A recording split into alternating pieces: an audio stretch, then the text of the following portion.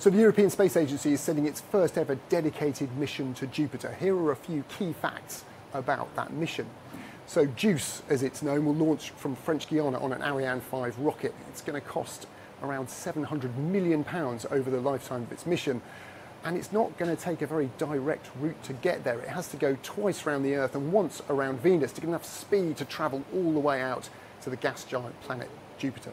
And when it gets there, its primary focus, although it will study Jupiter itself, more importantly, its big icy moons, Ganymede, Callisto and Europa, because they are believed to be covered in an icy surface of water beneath which there could be liquid oceans of water. If there's going to be life anywhere in our solar system, the icy moons of Jupiter is probably where it's going to be. And even if they're not, it will give us profound insights into how gas giants, planets form in our solar system and elsewhere in our galaxy. It's going to do a lot of very detailed studies. This lab in Essex at Teledyne are the ones who developed the sensor that's going to be in the camera of the JUICE mission.